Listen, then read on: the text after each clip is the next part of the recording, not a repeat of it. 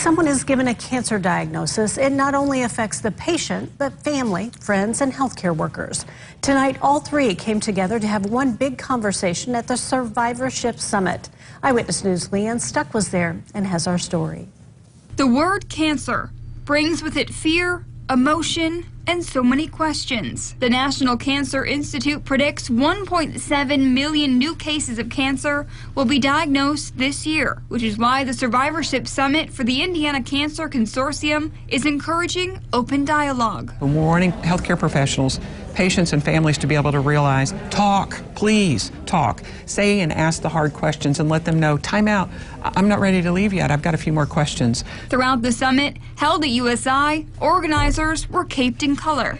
We are not superheroes at all, but we represent those that do, because each of these capes are a different color and they represent a different cancer. People like Kelly Rohde and Eyewitness News' Shelley Kirk reflecting on finding out their diagnosis. In 2013, I was diagnosed with small cell ovarian cancer.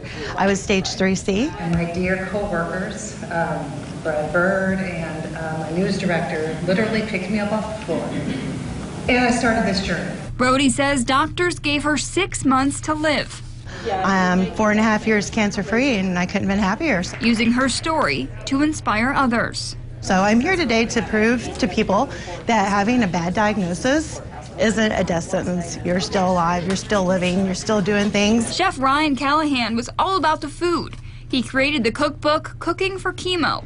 It was sharing tips to making food taste better. It was during this time as a caregiver that I learned to develop these different techniques, these different cooking techniques and seasoning techniques to understand what the side effects were and what was causing it. Little tips and conversations that go a long way to changing someone's life. A lot of people think that cancer defines who you are. It does not define who you are.